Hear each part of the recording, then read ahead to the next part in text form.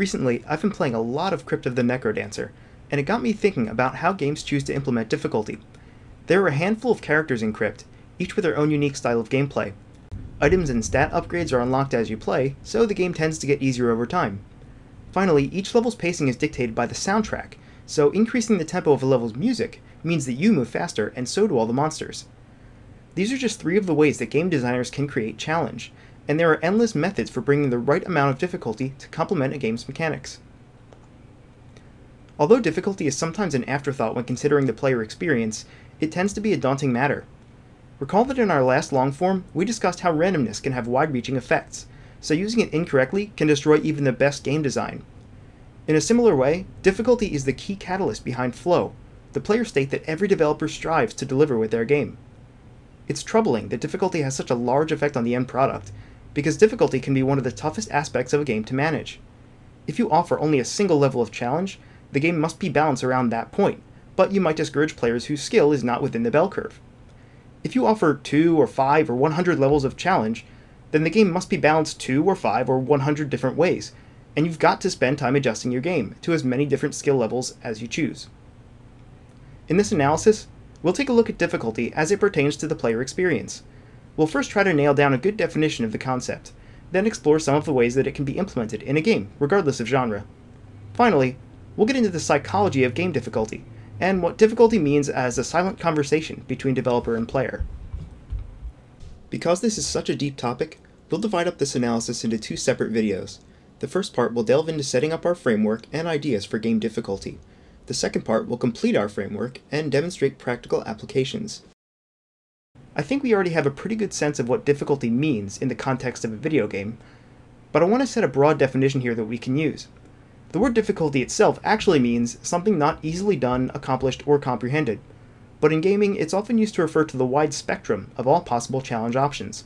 That is, difficulty in gaming doesn't mean difficult, it means easy, normal, hard, or any variation within. It's best thought of as a synonym of challenge. The difficulty of Cookie Clicker? Very easy. The difficulty of Dark Souls? Very challenging. With this definition, we can examine the relative difficulty options in a single game, or compare relative difficulties between 2 entirely different games. Difficulty is tough to balance, and frequently it's an afterthought in most game design. In other words, the levels and tasks are fleshed out before the nitty-gritty of how much damage this enemy does, or how much experience that monster gives. Difficulty can be as volatile as a bomb, because poor difficulty balance can easily destroy a beautiful game and undermine all of your hard work. If you're designing an RPG, you work on each area first, creating characters and cutscenes to explore a story. The actual numbers and mechanics can be tweaked once you've gotten the core gameplay down. But if 50% of all players' parties wipe in the game's first encounter, you're going to turn off a lot of potential players and stifle word-of-mouth promotion. In this way, you're appealing to a niche market, while your game's promotion appeals to a much larger one. Have you ever seen a film trailer that was strikingly dissimilar to the actual film? This is just one result of the dissonance that poor difficulty can create in a game. If the goal of any game is to resonate somehow within the player, then difficulty can be the fine-tuning or the hacksaw that can cripple that resonance. Most games actively work to induce flow, which is a tightrope walk between difficulty and player skill. We can consider these 2 aspects of game design to be metagame or emergent properties, meaning that they are born from interactions among basic gameplay concepts. Tetris isn't challenging simply because there are blocks, it's because there are many different block shapes, a limited field of play, and a timer that forces you to make moves quickly.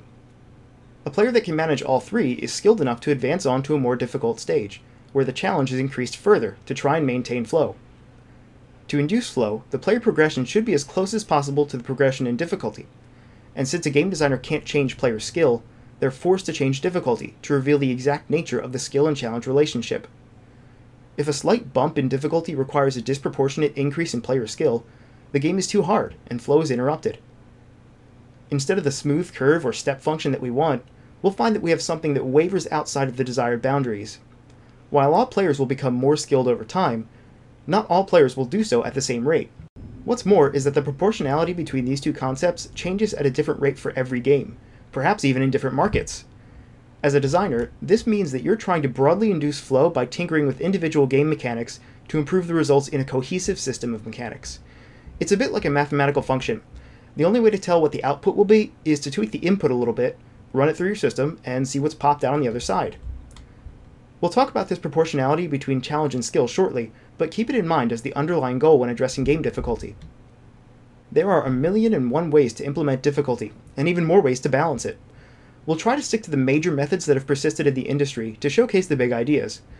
As far as I know, a widely accepted construct for game difficulty has yet to be created, so everything I'm putting forth here is my own personal way to organize game difficulty.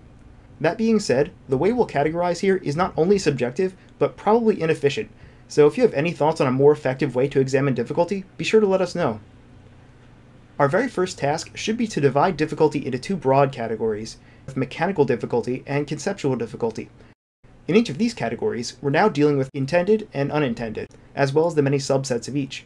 We'll see that most forms of difficulty can be grouped into one of these four categories, and while the differences between each type are fairly discrete, that line will begin to blur as we get into the details. Joe, the other half of Game Soup, made an excellent suggestion, so we'll further divide examples between rewarding and frustrating, and because any pseudo-academic discussion should try to remain objective, we'll adopt the term incremental for frustrating and decremental for rewarding to further describe our difficulty. Intended mechanical difficulty accounts for the vast majority of all instances of a challenge in a game. It's mechanical because the challenge is based in manipulating confined game mechanics accessible to the player. Broadly speaking, it often takes the form of anything you see on screen that responds to controller input. For example, something as simple as programming the movement in the very first Super Mario Bros. Is a form of adjusting the game's intended mechanical difficulty.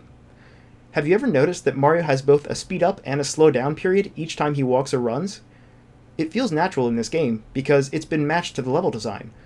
But if you made Mario's acceleration only a fifth of what he normally has, it would take you that much longer to get to full running speed. Suddenly, large jumps are difficult because you didn't have the platform space from a dead stop. In fact, the trope of making an ice level where you slip and slide all over the ground is simply a manipulation of player acceleration and movement.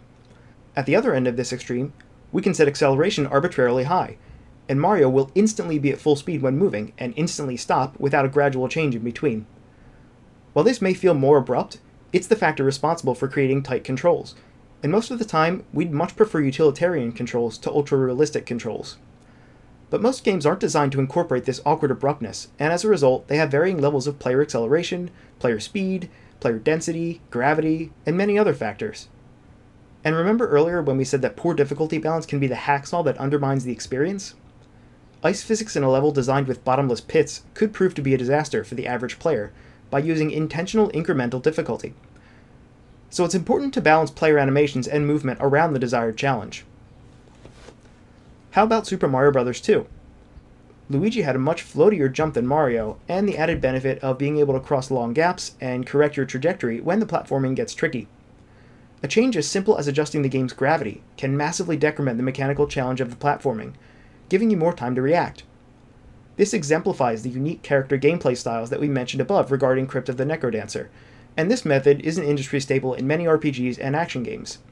Modifying game physics is the basis for most 2D fighting titles. In Smash Bros., it's what makes Bowser a big, slow fighter, but Pit a fast, floaty one. Consider the difficulty of Flappy Bird.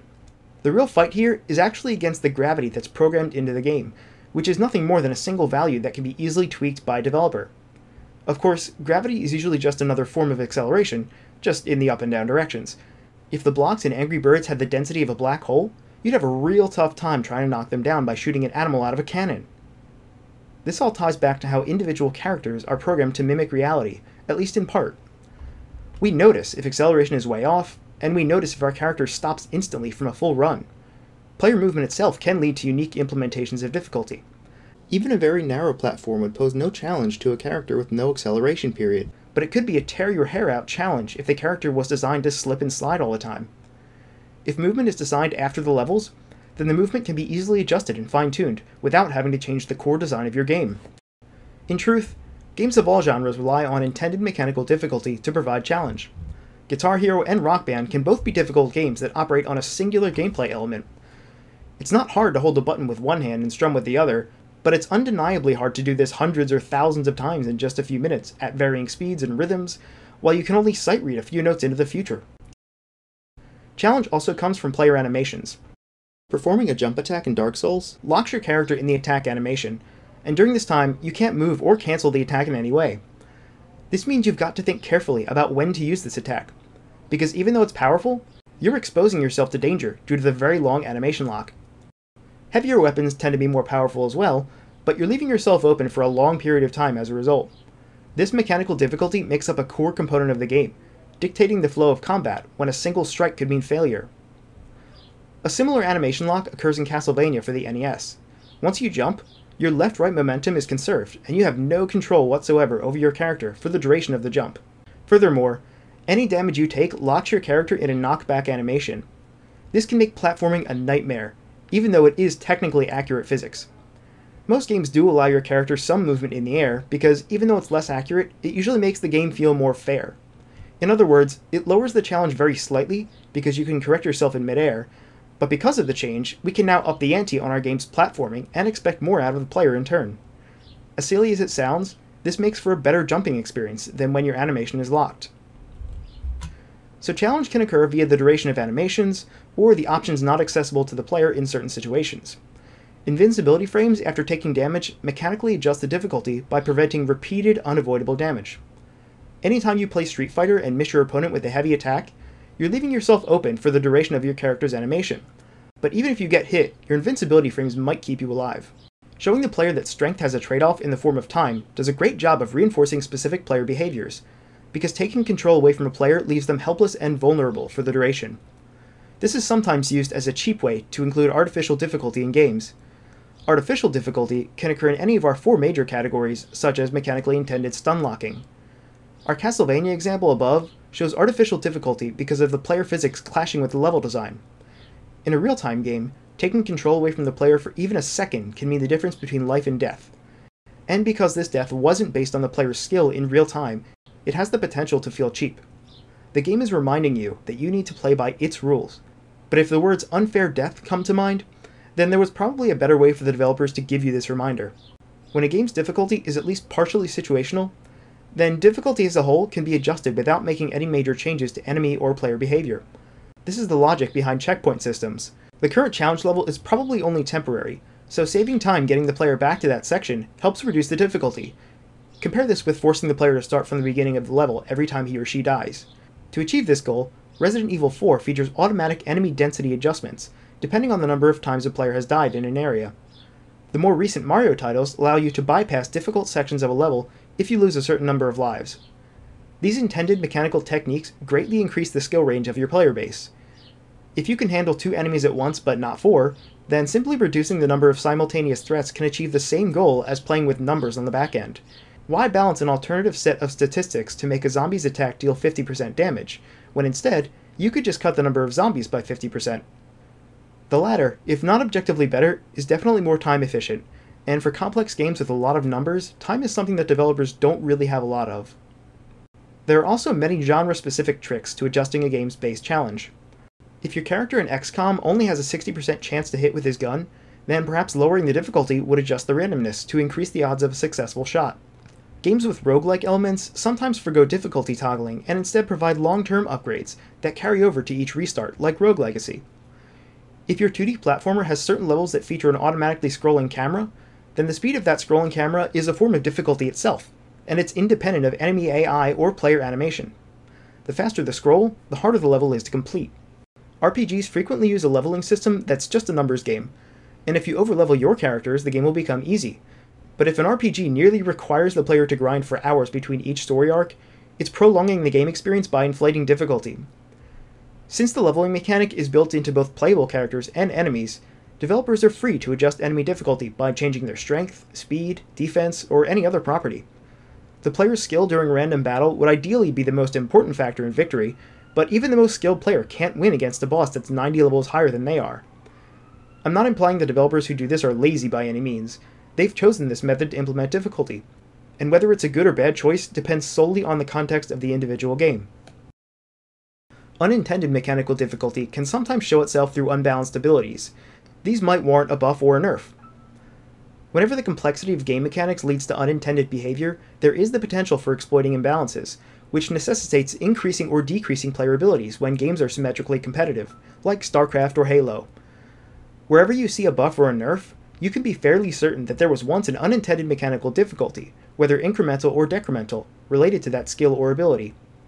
Hearthstone occasionally nerfs and buffs certain cards, because the unpredictable metagame is constantly promoting unique deck combinations that may upset the balance of power between the game's 9 classes. The other, and much more prevalent arm of unintended mechanical difficulty is mostly within the realm of the hardware, both in technological limitations and in programming errors. Have you ever had to fight a game's camera and lost? Many games in the early years of 3D had notably contrarian camera systems, which ideally shouldn't ever cause the player to lose. But because the camera is now an additional element to fine-tune, the developer's vision must account for its behavior in all cases.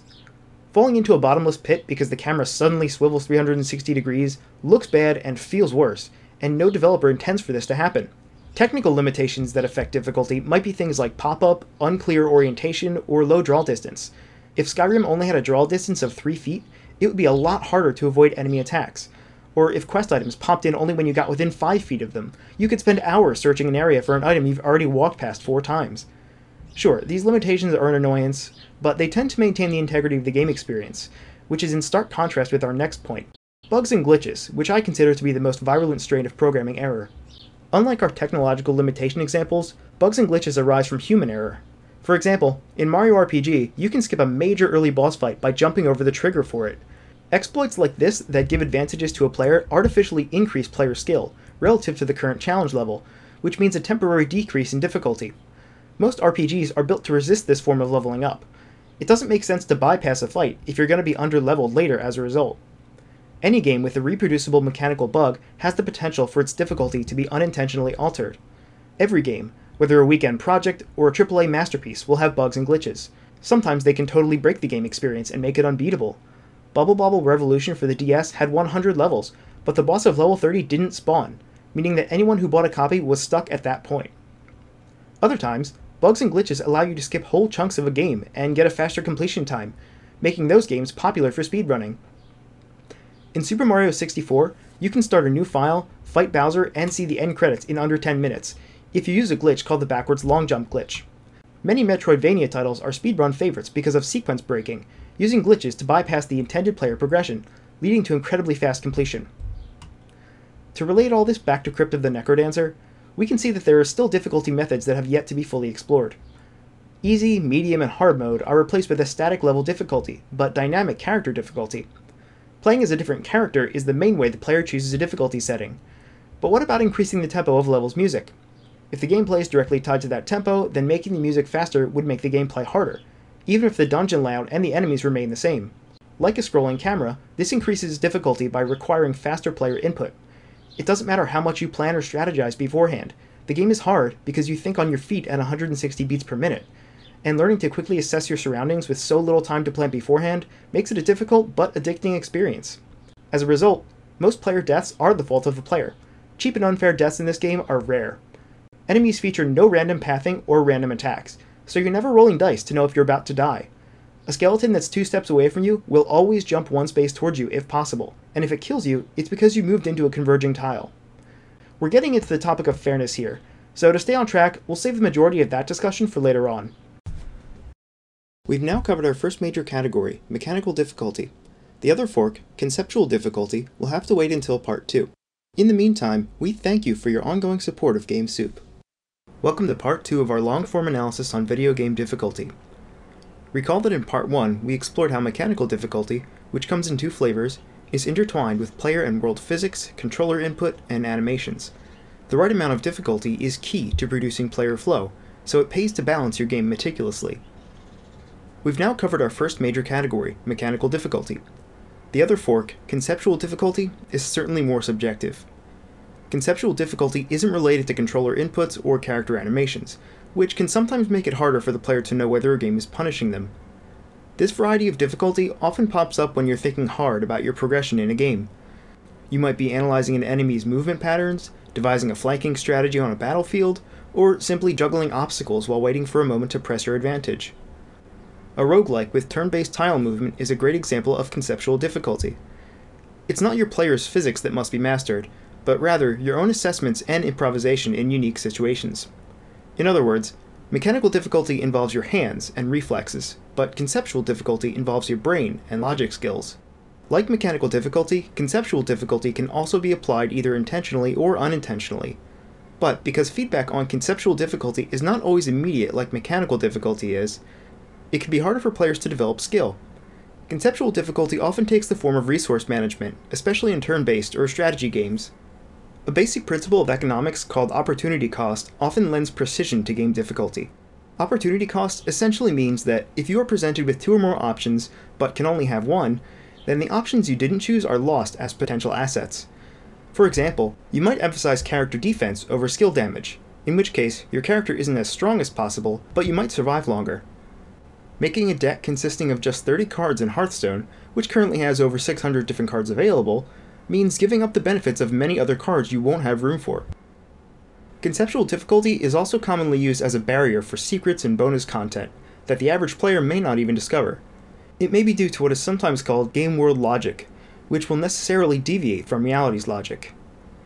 Beat Dark Souls 2 without saving or dying and you'll unlock a new ring, and because this makes no sense in reality, it ends up being a secret of the game's world, acting on the game's logic. Denial of information regarding a game world is an easy way to reward the most dedicated players, but you run the risk of alienating everyone else. Developers can therefore choose whether to drop hints to the player to adjust the chances that a player will discover such secrets.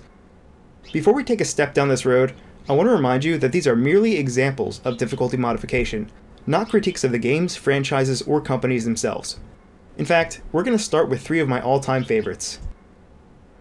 Final Fantasy IX's Excalibur II weapon and Final Fantasy XII's Zodiac Spear are perhaps the most egregious examples in modifying difficulty via game logic. In particular, this kind of modification is the denial of information we mentioned above, and in these cases it's taken to its extreme. For Final Fantasy IX, you had to rush through the game and reach the final dungeon within 12 hours of playtime. The biggest offense here is that there's not a shred of information in the game that hints at this, so on a first playthrough, roughly 99.99% of all players will miss the chance to get this weapon.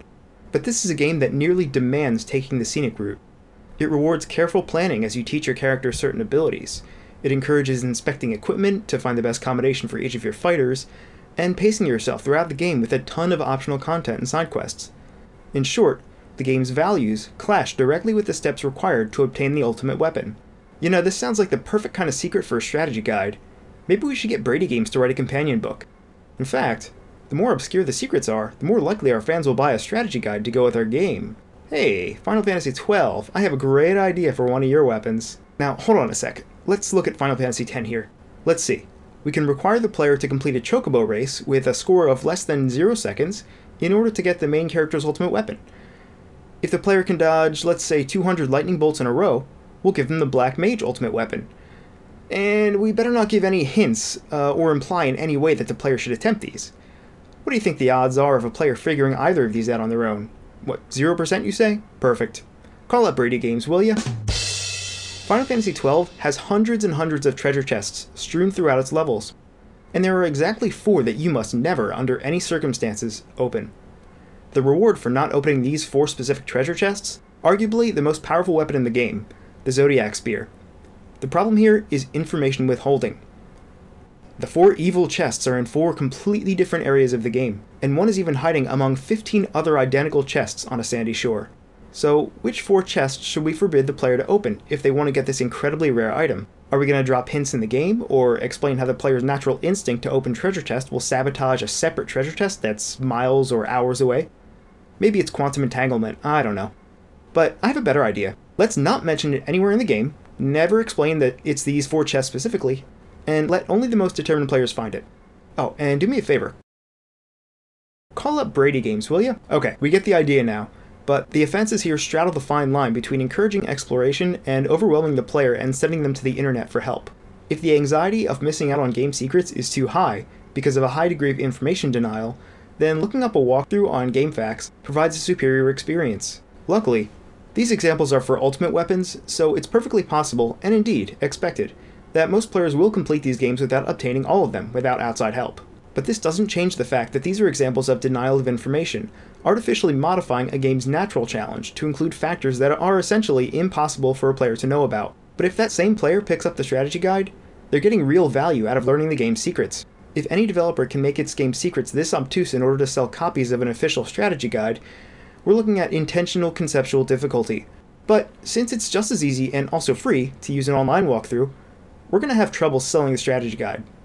And if this book doesn't sell well, what's the point of making these esoteric secrets anyway?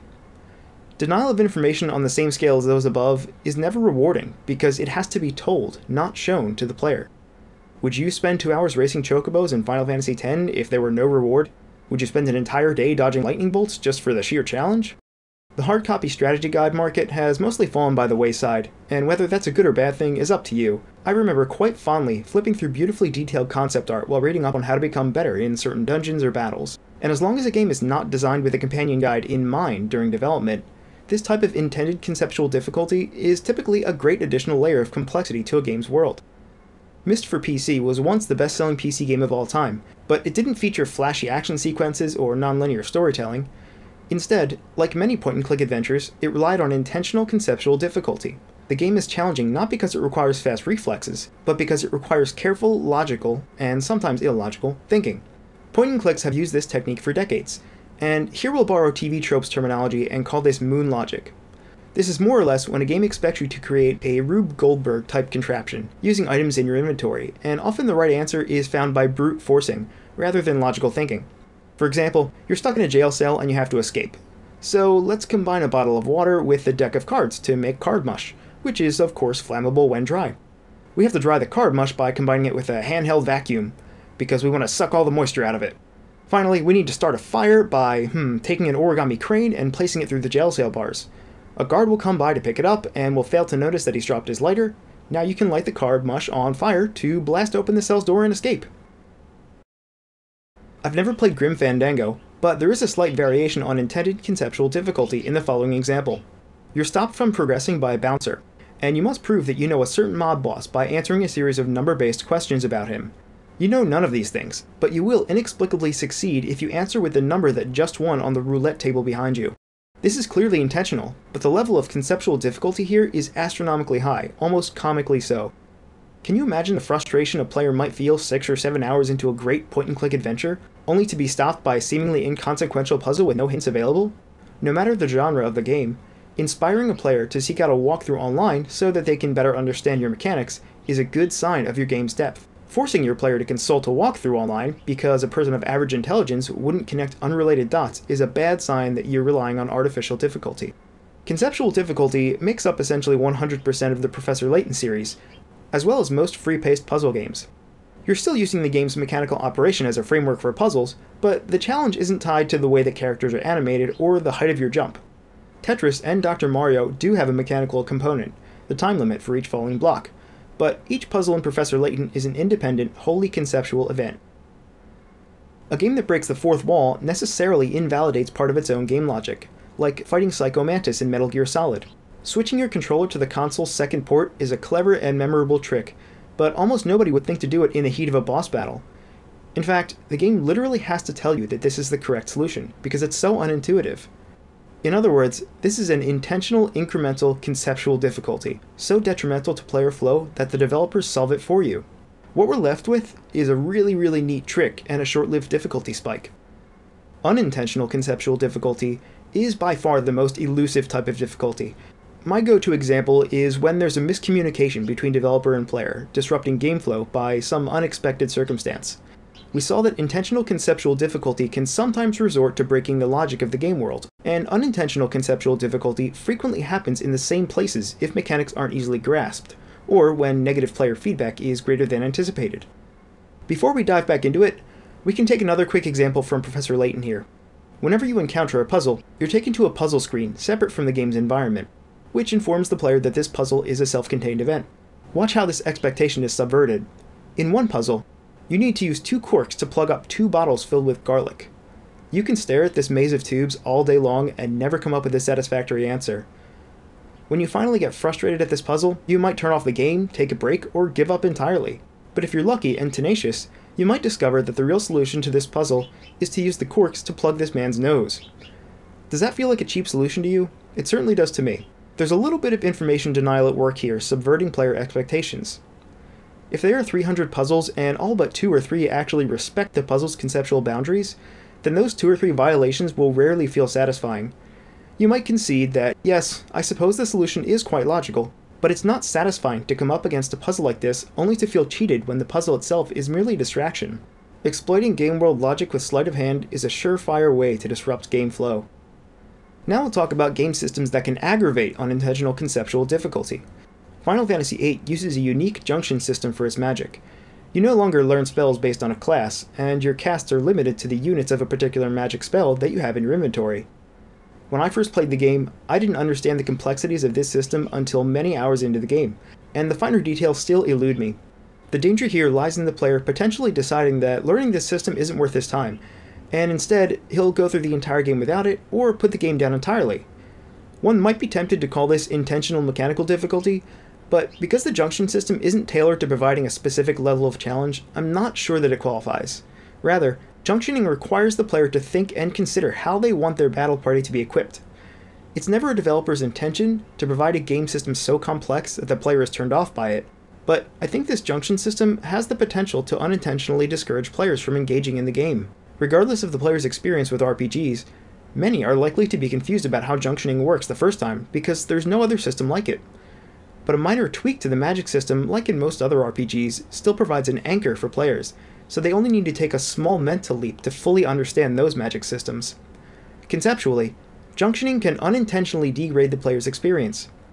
Again, it's not the performance of the system itself that causes difficulty, but rather understanding it conceptually. Now, I'm probably in the minority for not understanding junctioning, but I'm pretty sure that every gamer out there can relate. So what might be the effect of this junction system on player flow? The game is balanced around the expectation that a player will use the junction system to the best of his or her ability. When the player loses this advantage, the game difficulty begins to outweigh the player's skill. It's interesting that to fully enjoy this game, the player must first acquire a new skill, junctioning magic, which makes the beginning of the game potentially more difficult for players unfamiliar with the system. Silent Hill is a series well known for both its atmosphere and gameplay. The series also employs highly challenging puzzles, some of which require knowledge of outside information. Note how this is different than denial of information, in that it's information outside the game world that's missing, not rules and logic about the game itself. One puzzle in Silent Hill 3 requires the player to have knowledge of several different Shakespeare works. For example, the game gives the hint, "One vengeful man spilled blood for two," and the correct response to this clue requires knowing that this describes Hamlet, and since Hamlet belongs to Anthology 4 in the game, this value has to be multiplied by 2 to get 8. Granted, this is the puzzle on hard mode. Normal and easy provide significantly less challenge here, but remember that we're focusing on unintentional conceptual difficulty. It is impossible for the developers to quantify the Shakespeare knowledge of consumers, especially in a different market region. This makes the puzzle a shot in the dark as far as what percentage of people will correctly solve it. The translation from Japanese to English fundamentally changes the meaning of the puzzle's hints. So whatever the intended challenge of the puzzle was in Japan, it's most likely skewed upward or downward in North America. You might consider this to be intentional conceptual difficulty, and that's not wrong. I consider it both intentional and unintentional, because the original challenge of this puzzle is modified based on cultural differences and language barriers. The pieces of the puzzle remain the same, but the information given to the player is necessarily different. In fact, any translation from Japanese can affect the success rate of the player, and sometimes vital clues are actually lost in translation. The original Legend of Zelda for the NES is infamous for its often baffling translations. In the Japanese version, one NPC tells you, "Search for the lion key." This gives the player a lot of information.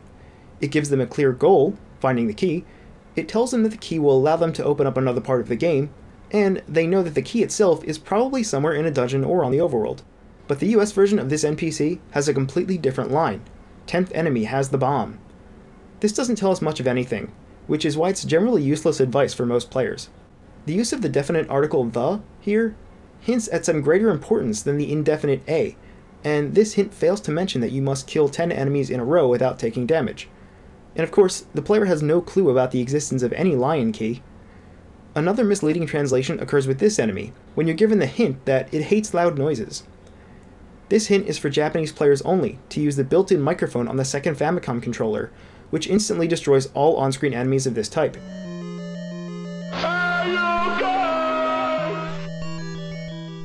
But since no such microphone controller existed in Western markets, this hint only served to unintentionally confuse players. The game is therefore more difficult for the average Western player because they have access to fewer tools to achieve the same tasks, namely killing this enemy. Luckily, this is a pretty inconsequential enemy, but the same sort of mistranslation for a more important enemy or plot detail could have been exponentially worse. Muscle memory itself can be considered unintentional conceptual difficulty. A player who has learned that B is run and A is jump would have significantly more difficulty with a game that switches this up than a player who never had this information burned into his muscles in the first place. A psychologist would refer to this as negative transfer, because learning is hindered by one's previous knowledge, like when you try to switch from a manual transmission to an automatic. While most games tend to adopt standard controller configurations, reversing the function of the circle and X buttons on a PlayStation controller could cause a lot of frustration during gameplay. A developer can't control the player's past experiences, so it's nearly impossible to put all consumers on a level playing field. Someone who recently switched from an SNES to an Xbox One would have a really tough time with on-screen directions. The extra second it takes to look down at the controller to verify can cause failure where others may succeed. When possible, giving the player his choice of challenge level is a perfectly adequate solution for conceptual difficulty.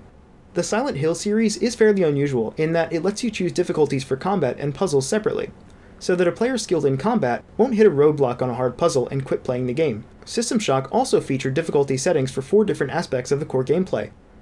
And Bravely Default for the 3DS lets you choose both the battle frequency and rewards. These options allow the player to experience the story at a pace not dependent on combat skills. All the changes we've mentioned here are indicative of the growth of video games as a narrative medium. As video gaming becomes more and more commonplace within society, it pays for developers to consider that some players want to experience a game's story without the potential frustration of gameplay. The connection between a player's skill and a player's success in a game's narrative has become more and more tenuous as games grow in technical complexity. All of this is to say that there's really only one goal in mind when adjusting difficulty: keeping the player in flow, and by extension, keeping an even pace between the level of challenge and player skill. When we talk about a game's difficulty curve, what we're really talking about here is the game's ability to induce flow over time. An easy game tends to produce too little challenge relative to skill, and a very hard game produces too much challenge relative to skill. But let's look at the big picture here and try to apply the concept of flow over the course of an entire game. All forms of media can adopt certain structures to help tell a story, and gaming is no exception. The last research paper you wrote in school probably needed an introduction, body, and conclusion. Where a film might use a 3-act structure with rising and falling action, a video game structure might resemble a step function. As the challenge, the independent variable, increases over time, the player's skill level must increase accordingly, or else the player can't advance. This is probably a large part of what makes games so fun to play. You very quickly gain mastery over new skills, and you can continue to refine them. This balance between challenge and skill usually goes by the name of flow, which makes video games unlike most other forms of media. As long as you're inducing flow, you're probably on the right track to making a satisfying game. Flow is the structure of video games. It functions independently of plot or gameplay. If you've ever heard someone refer to a game as more than the sum of its parts, there's probably well-managed flow making up the difference.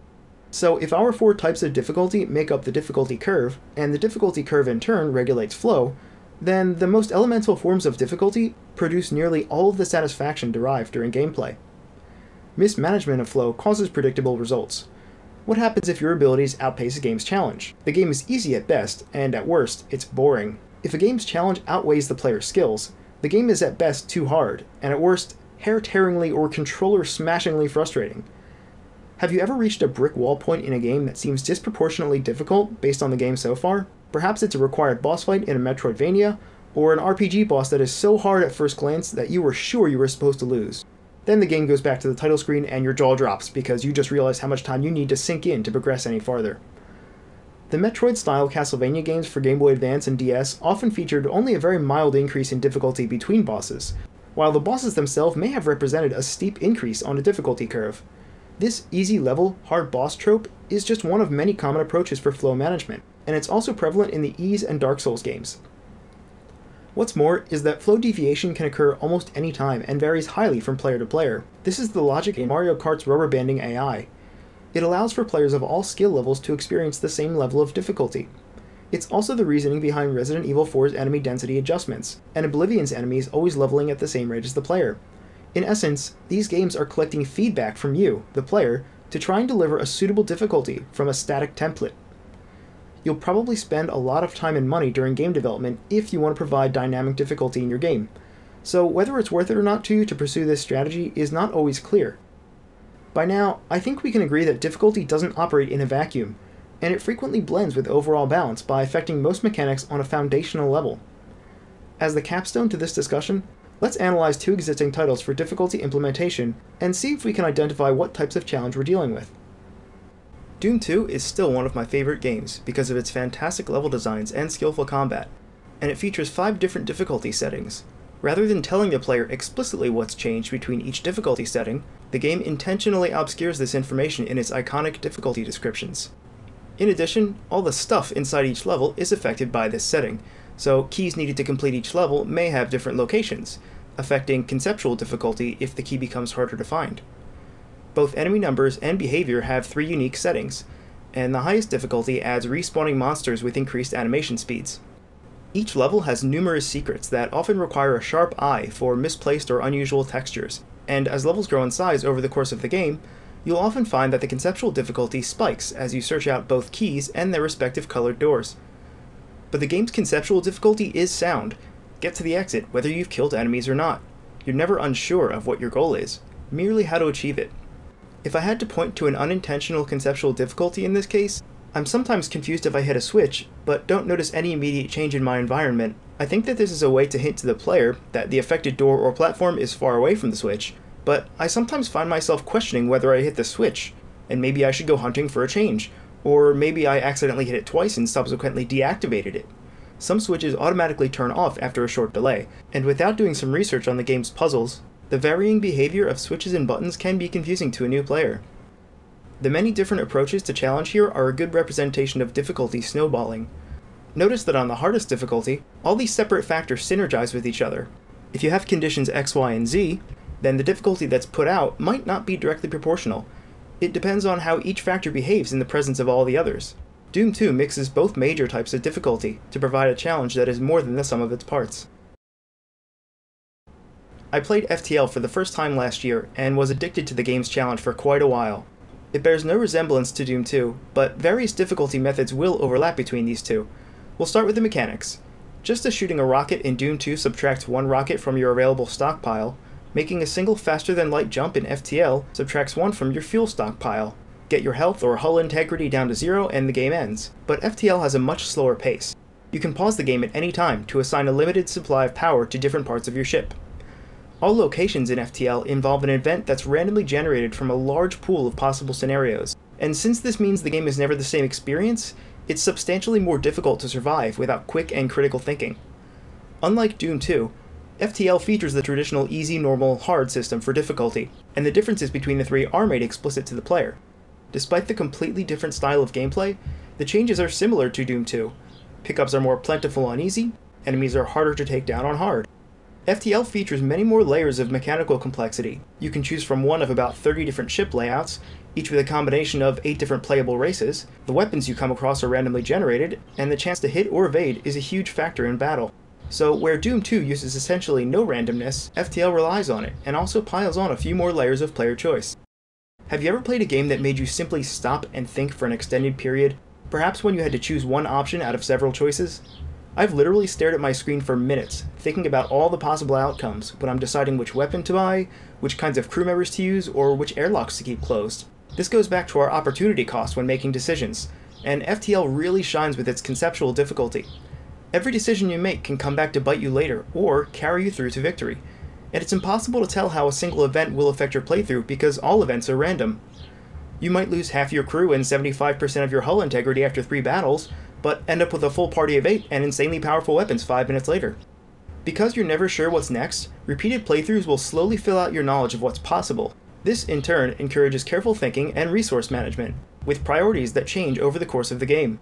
You can't power a section of your ship without sacrificing utility in another area, but you can spend some currency to get more power units. But if you do this, you might not be able to afford a weapon, if you happen to come across a shop in the next 3 or 4 jumps.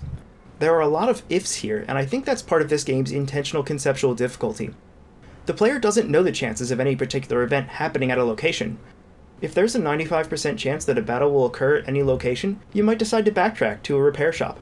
But if there's only a 20% chance of battle, then you might want to risk it to get to a shop a little bit farther ahead. Given your limited fuel source, this makes every single decision a heavy one. You can always reload a save in Doom 2 and go for a Hail Mary, but in FTL there are no second chances. Now throw in all those other mechanics we've mentioned, and you've got a highly complex game whose difficulty is just as variable, regardless of the actual difficulty setting you've chosen. Because of its random nature, not every game is winnable, but each failed run teaches you something more about FTL's game logic, so that your next run is more likely to succeed. I hope it's apparent that these two games balance difficulty in similar ways, and equally apparent is how they still manage to emphasize two completely different player behaviors. Both games do more than just play the numbers game when you choose a difficulty setting, and the resulting cascade of changes fine-tunes whichever setting you choose. As always, the key is producing and maintaining flow, and if there's one thing that this comparison should tell you, it's that developers can mix any of the four major types of difficulty in whatever proportions will fit their vision. This tentative framework for difficulty is immature, and while it has so far accommodated every example of difficulty I've come across, it's not necessarily the best model. Our four major categories of difficulty all affect flow in their own unique way, and like difficulty, inducing flow is always a balancing act emerging from four distinct approaches to providing challenge. The problem with trying to objectively describe everything that goes into making a game challenging is akin to explaining all the parts of a car when they're in a pile on the ground. They just don't do much of anything. But when in the correct configuration, different units of difficulty add up to an emergent difficulty, mostly untethered to any one factor. Each difficulty factor in isolation has its own properties, but together all factors synergize unpredictably. I hope that this analysis has given you a little bit of insight in making game difficulty work for you. And if you're currently trying to balance your game's difficulty, feel free to adjust the relative strength of enemies, the relative strength of your player, the health of your player, the strength of items and power-ups, frequency of items or power-ups, the frequency of enemies or enemy types, the complexity of the enemy AI, the player's movement speed, jump strength, acceleration, gravity or density, the animation speeds, the time limit, the time scale, puzzle complexity, game world logic. Finally, if you're still with me after all that, a little bit of luck can't hurt.